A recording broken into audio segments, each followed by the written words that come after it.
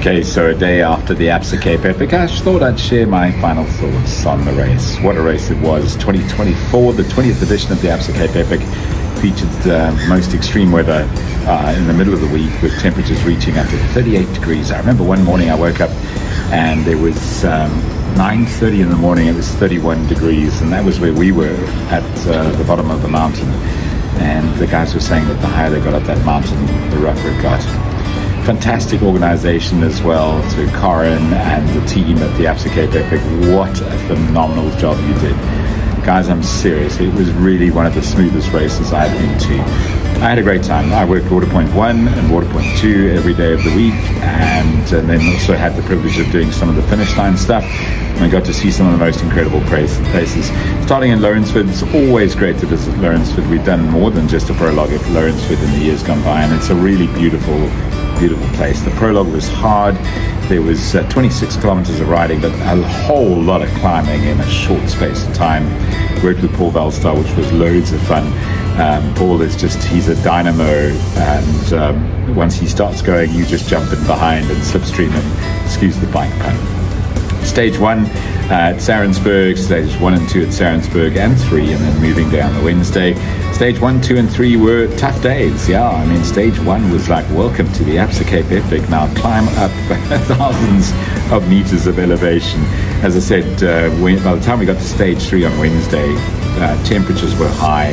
The Queen stage was meant to happen on the Thursday. It was meant to be 83 kilometers. It was reduced to 70, just over 70 kilometers because of the extreme heat that the riders were facing. But they still had close to 2,000 meters of climbing, so it wasn't an easier day necessarily, but a day that tested the riders and tested their endurance, their heart, their spirit, their will, and they got through it. Then, of course, stage 5, the easy stage, using parenthesis or inverted commas, was not easy at all. It was a shorter day, and the riders were all done by just after 3 o'clock.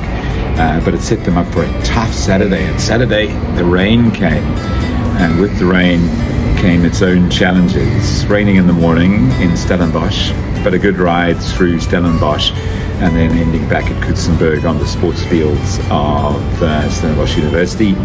And then, of course, Sunday I worked Water Point 2, which was literally just up the hill from the finish line. The riders had to ride 48 Ks to get to our water point.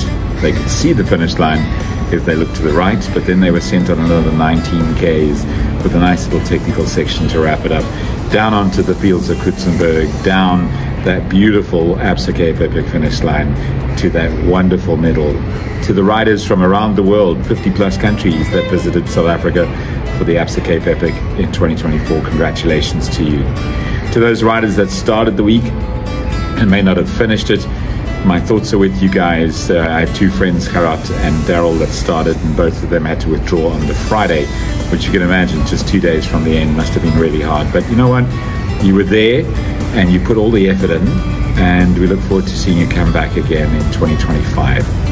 Yeah, the dreaded stomach bug seems to have avoided me, but then again, I did avoid a lot of the public spaces, also sanitized the hands regularly, and made sure that I kept it nice and neat and tidy.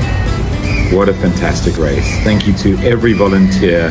Thank you to every staff member from the ABSA Cape Epic. Thank you to Paul and Mike and Paul Velstar, Sipo Mona, DJ Dane Lee, the international Ironman / Epic DJ, just to the whole crew. Massive thank you to all of the guys. We had a wonderful time. To Annette and the team that managed us, thank you so much. Can't wait to see you next year. That's a wrap from the ABSA Cape Epic 20th edition in 2024. See you next year. Bye. Hey, thank you for watching this YouTube video, and to all of you who've subscribed, thank you to you, and thank you for sharing the channel as well. If you haven't subscribed yet, click the bottom down below, click subscribe, and tell a friend while you're at it. Always striving to bring you some great content, and there's more to come.